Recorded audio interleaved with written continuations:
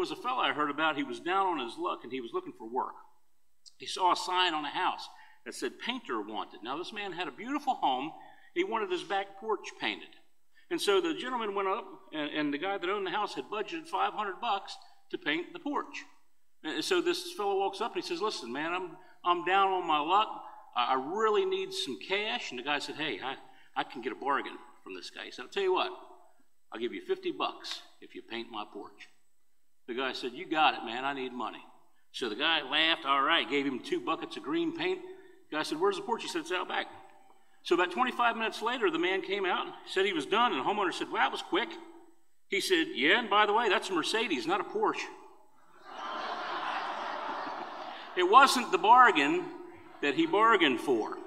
Now, if any of you know me personally, you know that I'm a cheapskate.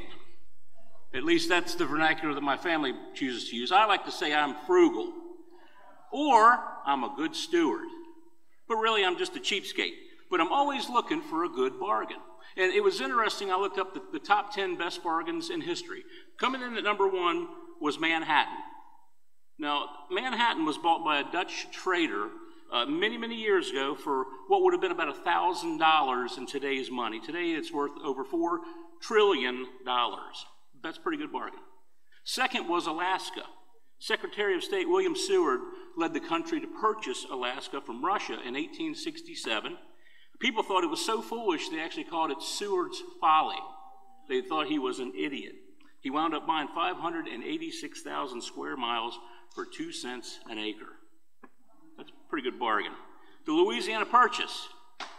Thomas Jefferson, with a stroke of a pen, doubled the size of the United States, buying 828,000 acres for 3 cents an acre. Now, any of those bargains would have been foolish had they not been taken. But I'm going to contend to you that the greatest bargain, the greatest gift out there is the gift of salvation through Jesus Christ our Lord. Amen. The central message of the gospel. That sinful man, although separated from God, can be reunited with God, can have eternal life, can have a relationship with God the Father, can receive forgiveness of each and every one of your sins by simply repenting of your sins and placing your faith and trust in Jesus. That is a free gift. That is the greatest bargain of all. You would think that that free gift, that great bargain, Jesus paid it all to him I owe. Sin had left a crimson stain, he washed it white as snow. Jesus did it all, we don't have to do anything. And you would think that that free gift would be so easy to give away. And yet so many people reject it. So many people willingly go to hell rather than receive Jesus Christ. And we're in a sermon series called Asking for a Friend. Objections to Christianity, some questions that people may have. And there's studies have shown there's several basic reasons why people reject Christianity. Week 1, we looked at why do bad things happen to good people. And quickly let Jesus deal with the notion that there are good people, because he said there are no one good.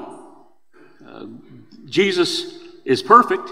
Jesus is the good shepherd. Jesus is the only one sinless. Jesus is God.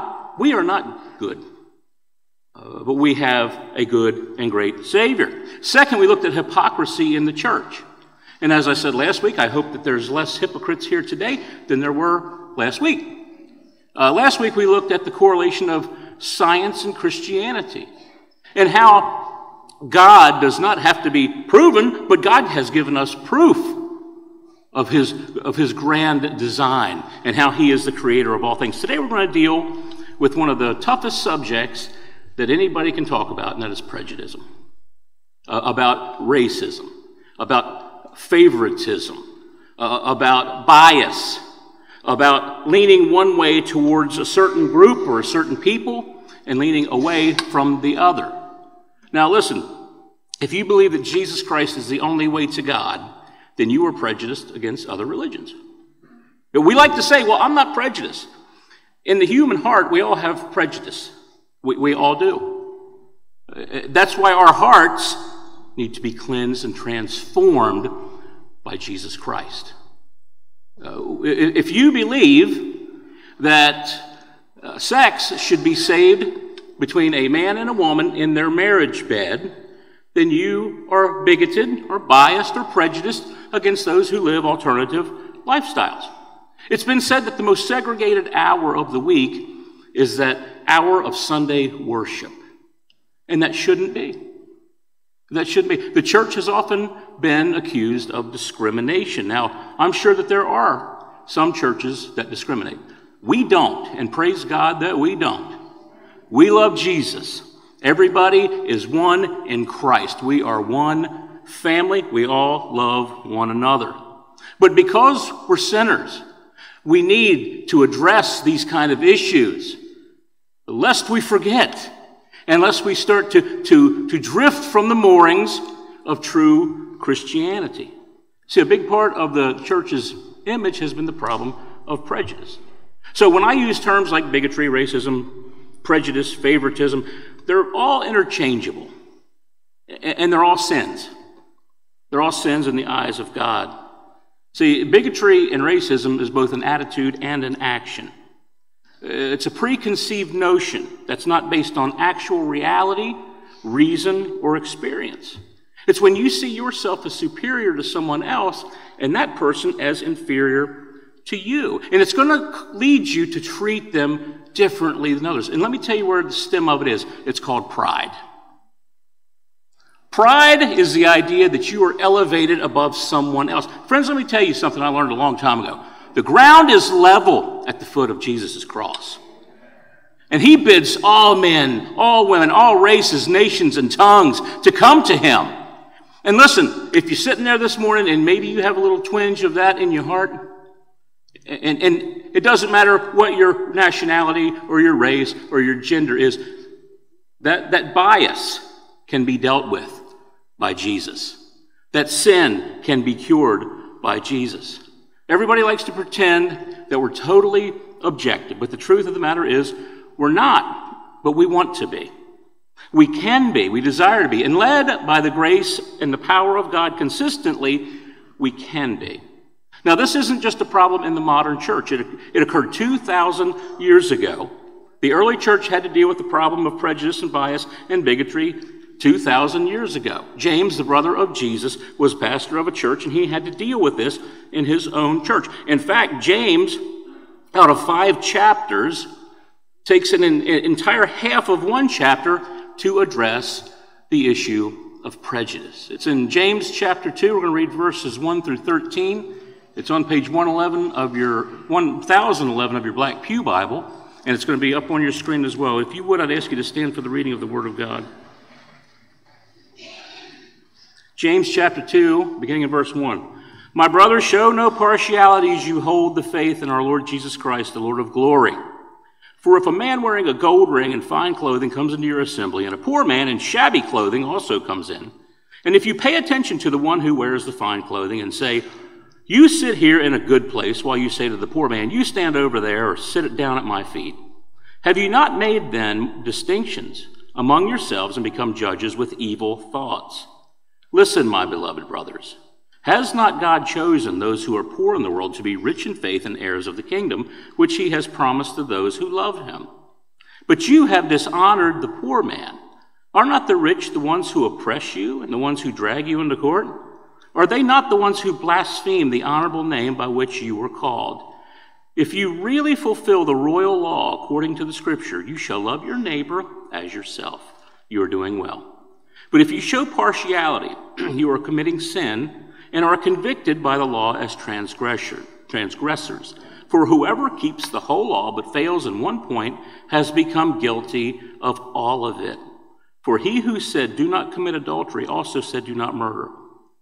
If you do not commit adultery but do murder, you have become a transgressor of the law. So speak and so act as those who are to be judged under the laws of liberty. For judgment is without mercy to one who has shown no mercy. Mercy triumphs over judgment. Heavenly Father, we thank you that you love this entire world so much that you sent your son Jesus to die for each and every nation, tribe, and tongue. We thank you, God, for the transformation that you make in our heart. You come in and you take a heart of stone and you turn it to a heart of flesh, one that beats for you, one that overflows with your love and grace and mercy and expresses that in love for others. God, I pray that your Spirit will sear our conscience today, Lord, with your love, with your mercy, with your grace. Convict us, Father, in areas that we need conviction, and comfort us, Lord, in areas where we need to be comforted. We pray all this in the precious name of Jesus, our Savior. Amen. You may be seated. Now, when we think of bigotry, when we first think of bigotry, the first thing that we think of is in terms of race. But in this particular case that James is talking about, the prejudice was of influence and achievement, not of ancestry. But as you're going to see, what James said to the church applies perfectly to any kind of bigotry that we would experience today, whether it be racial prejudice or racism. And James does us a huge favor. He tells us what a bigot is, he tells us what a bigot does, and he tells us why any form of bigotry is not a misdemeanor in God's eyes, it's felony. Number one, he tells us bigotry devalues a life from God. I love James because he gets right to the point. This is shirt-sleeve Christianity. He pulls no punches. Verse 1, my brothers, show no partiality as you hold the faith in our Lord Jesus Christ, the Lord of glory. Now listen, to be clear, whether you're a Christian or whether you're not, any kind of bigotry, racism, prejudice, favoritism is wrong. But they are especially wrong for those who call Christ Jesus their Lord. There is no room in your heart for hate. Because if the love of God fills your heart, the two are mutually exclusive. They can't occupy the same space. And so the more love that you have for God, the more love you're going to have for other people. You see, bigotry and belief, redemption and racism, and faith and favoritism cannot go together. In the Greek language, that word favoritism is a combination of two words. One word is face, and the other is to grab hold of. So literally it would be taking hold of a person's face, which means that you're going to judge someone strictly based on what you see on the outside. Now we've all heard our mamas tell us all through the years, never judge a book by its cover. And that's what James is telling us. He's telling us that if we truly have faith in Jesus Christ, we're never going to judge another human being based on what we see on the outside. As a matter of fact, if every human being were a book, the same thing would be stamped in big gold letters on the outside, made in the image and likeness of God. We have one parent. The first parent was Adam and Eve. We all came from the same folks. It's sin that has separated us not only from God, but from one another. And we need peace with God before we can have peace with ourselves and then peace with each other. And in the church, there is no room for racism or bigotry or partiality. You see, the color of people's skin, the way they're dressed, how they look. If you judge people by that the majority of the time, you're going to be very, very mistaken. And it's going to be a tremendous misjudgment. There was a judge trying to select a jury for a trial one time, and everybody kept giving excuses why they couldn't serve. And his patience was running low, and he looked at one prospective juror and said, why can't you serve on this jury? And the man said, well, Your Honor, I'm prejudiced and I'm biased. And the man said, why? He said, well, took one look at that man in that suit, and I am convinced that he's guilty because he simply looks guilty. The judge said, you idiot, that man's not the defendant, that's his attorney. You never know. Favoritism is used multiple times in Scripture. Romans 2:11, the Apostle Paul says God shows no partiality. Paul used it, Peter used it. It's actually found several times, but it's actually plural in Greek. It literally means acts of favoritism.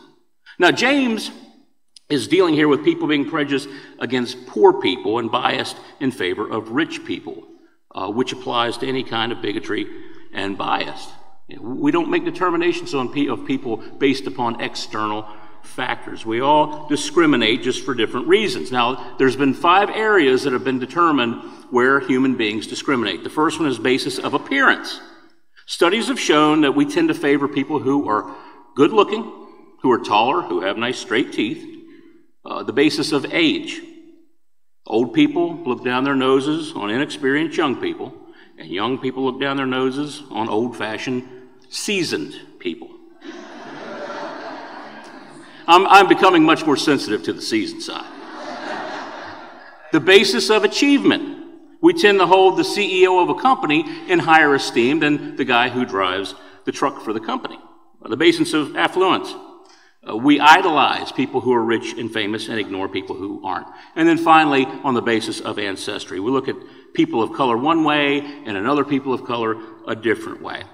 But do you know that from the very beginning, God proved himself to be a non-discriminator to people based on their outward appearance? Now, I want you to think about this. What color was the skin of Adam and Eve? We don't know. Somebody would say, oh, well, they were Jews. No, they weren't. No, they weren't. Their nation of origin was never told. They were part of one race, that is the human race. Now, if you look at a picture of Adam and Eve, what color are they always? Pasty white. Thank you, Patrick. That's right. If you see any of the Renaissance pictures of Jesus on the cross, blonde hair, blue eyes, white skin. I would say that more, if you remember Robert Powell from the Jesus of Nazareth movie that I grew up watching, he probably looked more like Adam Sandler. Now, he didn't act like Adam Sandler, but he probably looked. He was a Jew. And so Jesus was a Middle Eastern. He would have had olive-colored skin. He would have had dark hair. Now, there's a greater point to here. The reason God doesn't bother to tell us what color Adam and Eve were is because God does not look on the outward appearance.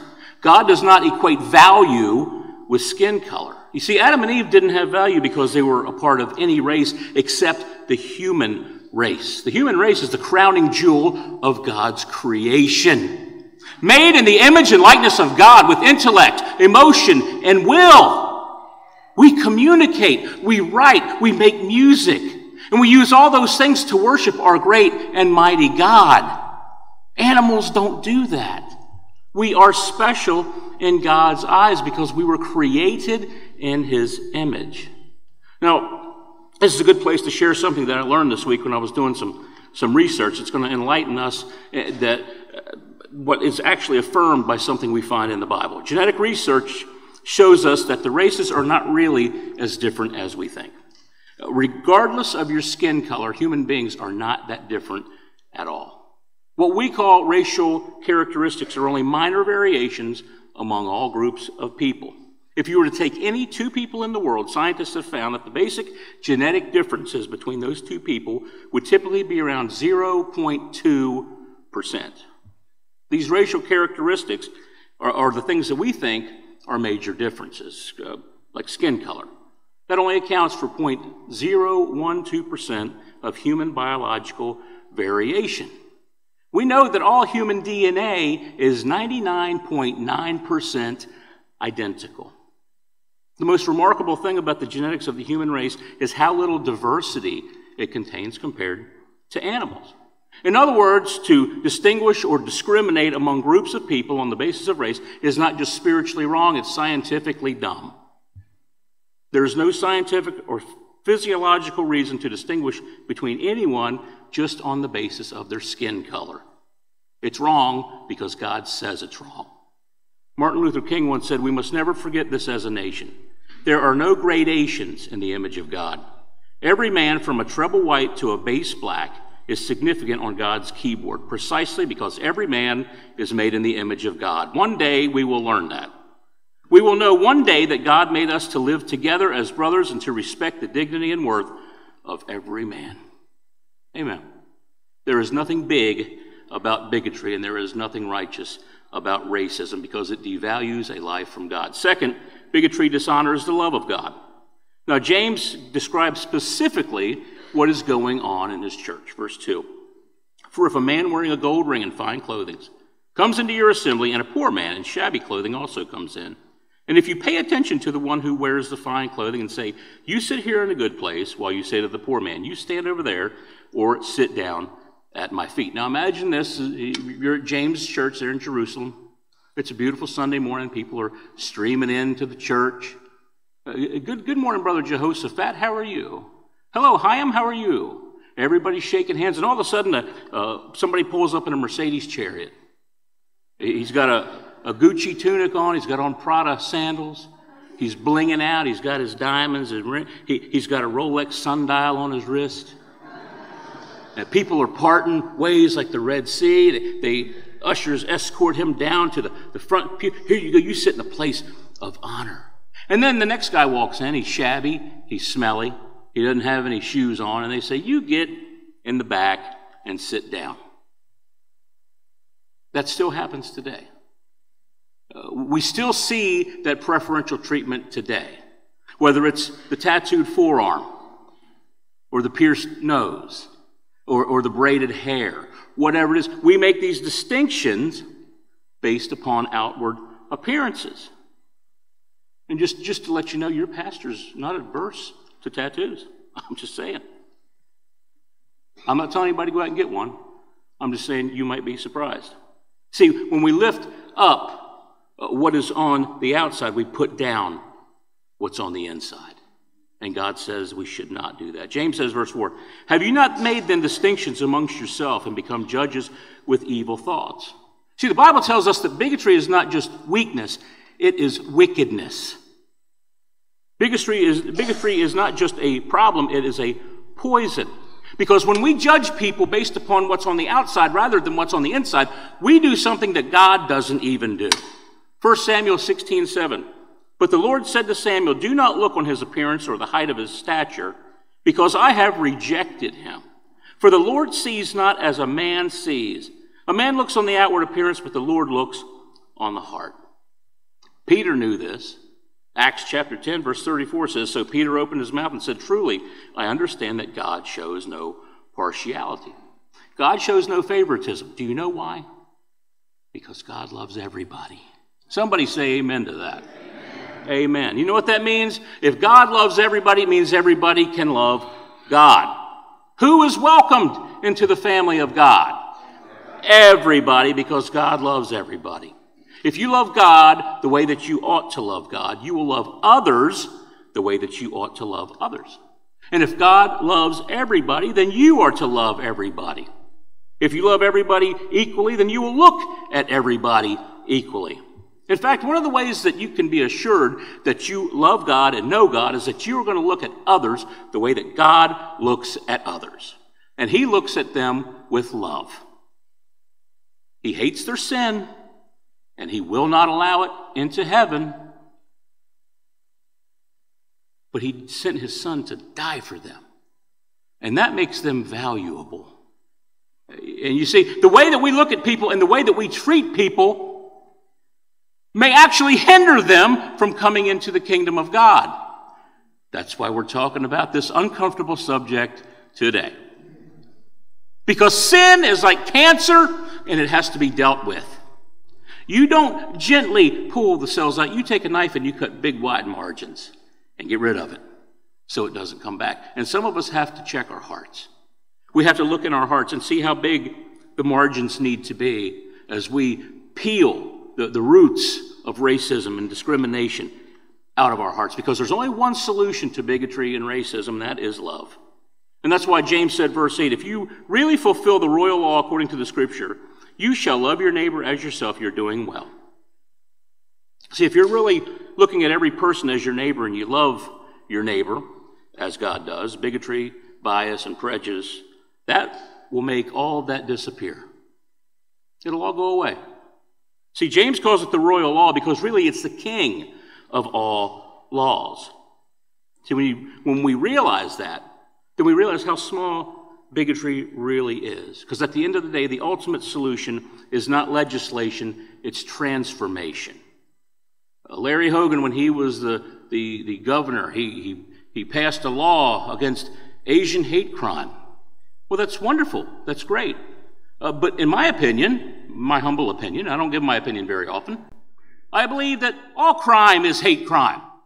Because it's a crime against a person made in the image and likeness of God, regardless of whether they're Asian or African American or Caucasian or of European descent. We're all in the same boat, friends. We all desperately need Jesus. Dr. King once said the government can require a white man to serve blacks at his restaurant and can stop whites from lynching blacks, but no government can force a person to love someone. That requires a transformation of the heart. Amen. I'm grateful for the civil rights movement. I thank God for any and all legislation that makes it wrong, illegal, unjust, to be bigoted, to be discriminatory because of what's on the outside of a human being. And I pray for the day that love and only love will do what the law can never do. Bigotry dishonors the love of the God of love. Number 3, bigotry defies the law of God. James reiterates his point here, verse 9. But if you show partiality, you are committing sin and are convicted by the law as transgressors. See, racism doesn't just break human law, it breaks heaven's law. And let me tell you the problem of racial bigotry. It's not primarily a skin problem, friends, it's a sin problem. It's hating another person made in the image and likeness of our Creator. See, the problem with a racist is not with the skin color of another person, it's the sin that's on the inside of his own heart. Because that's where sin is manifest, in our own heart. We look at skin because of sin. You don't believe it? Turn on cable news. Our politicians use race to try to keep us apart, try to separate us. But what God has joined together, let not man put asunder. If we belong to Jesus Christ, we cannot fall into the trap of setting up opposing camps and throwing rocks at one another. Under the blood of Jesus Christ, man, woman, Jew, Gentile, we're all one in Jesus. We're all one family under the blood. But see, when politicians use that, I said the other week that the common denominator in most churches was hypocrisy, that it exists in all churches. When they start race baiting and trying to divide us based upon race, that is the lowest common denominator of mankind. Don't look at a person's heart, look at their skin, look at their height, look at their looks, look at the outside and forget the inside. Don't forget, Satan was cast out of heaven because of pride. And that's what racism is. It's feeling superior to somebody else and making someone else feel inferior. Now listen, just to show us how terrible a sin this is, James continues, verse 10, whoever keeps the whole law but fails in one point has become guilty of it all. For he who said, do not commit adultery, also said, do not murder. If you do not commit adultery but do murder, you have become a transgressor of the law. Now you may think that you're a good person because you've never murdered anybody. And you may think that you're a good person because you've never committed adultery. But what James is saying is that if you're guilty of bigotry or racism of any kind, for any reason, to any degree, your sin is just as bad as a murderer or an adulterer. And by the way, back in those days, murder was considered one of the top 2 sins in the eyes of the people, the eyes of God. The blasphemy was a second. And both of these sins could be treated with death. Both of them would receive the death penalty because bigotry and racism breaks the 2 greatest commandments. See, if you're a bigot, you don't love God the way you ought to love God. I'm not saying you don't love God. I'm saying you're not loving God the way that you should be loving God, and you don't love your neighbor like you love yourself. Somebody once said prejudice is when a first-class citizen is thrown onto the junk heap of second-class citizenship. And that's what bigotry does. It downgrades people from the way God sees them, and it degrades them from what they really are, creations in the image and likeness of God. See, bigotry can never go with belief. It can't. Because if we truly believe that God is our creator and that we are made in his image and likeness, we cannot treat other people in such an ugly way. You see, that's why Jesus came to die for our sins. There is no bigotry at the foot of the cross. And we can sing a song called Amazing Grace because God believes in amazing grace for every race. And Jesus died for every race because he loves every race. And that's why when you truly come to know the love of God and the God of love, bigotry has got to move out of your heart because there simply isn't any room for it. I remember one time I heard a story about Adrian Rogers. He was a great preacher. He went home to be with the Lord in 2005. And a lady came up to him, and she was very proud of her ancestry and her lineage. And she said, "Dr. Rogers, I have traced my family, and they actually came over here on the Mayflower." And Dr. Rogers said, "Well, I've traced my family all the way back to a crooked farmer and a drunken sailor. The crooked farmer's name was Adam, and the drunken sailor's name was Noah." See, the truth of the matter is we all come from one man, and his name was Adam. We need to give our hearts and our lives to the God-man named Jesus Christ. We all need to look at each other the way God looks at us, and God looks at each and every one of us the same way, as sinners in need of a Savior. Because Christ Jesus is Lord of all, He came for all, He died for all, He loves everybody, He is Lord over everybody, and because of Jesus, everybody can be somebody. I pray that the love of God, the grace of Jesus, the power of the Holy Spirit is the mighty rushing wind that blows racism right out of our hearts. Heavenly Father, we thank you that you are a God that does not show partiality. We thank you, Lord, that you love us so much you sent your Son Jesus on a rescue mission to redeem us from sin, to rescue us from our transgressions, and to pull us out of our iniquity, Lord, that we can be washed white as snow and restored to that original condition that you originally made us in. Father, I thank you for my brothers and sisters here today, and I know, Lord, that a topic such as this is unsettling. I spent 6 days preparing this, and I certainly know, but it's sin, and we have to deal with sin in our lives. And so I pray, Lord, that anybody here that's struggling with anger or hatred towards any other brother or sister in their heart, Lord, that today would be the day that they would make it right with that person, with themselves, and with you. Because, Lord, we know that the truth will set us free. And when we come clean with ourselves and with you, we have a burden that is lifted off of us, Father, that we can walk truly in a newness of life, unfettered by sin, unburdened by the things that we carry around. Lord, I know there's some folks here today that don't know you as Savior. I pray that you will do what only you can do, that you would convict their hearts of their sin, and that you would drive them to the cross, the place, the only place that they can find forgiveness and eternal life in Christ Jesus. And we pray all this in his name. Amen. If the Spirit of the Lord is speaking to you and you'd like to ask Jesus to forgive you of your sins, he will do that. Salvation is a prayer away. Abundant and eternal life is available to you right now. All you have to do is turn from your sin, turn to the Savior, Jesus Christ. Jesus said, "I am the way, the truth, and the life, and no one will come to the Father except through me." Maybe, like Fred and Lisa and John and Willie, you need to be baptized. We would love to walk you through those steps and see you publicly identify with Christ Jesus. Maybe you'd like to join our church, or maybe you just need somebody to pray with you today. Whatever your need, please come during this time of invitation.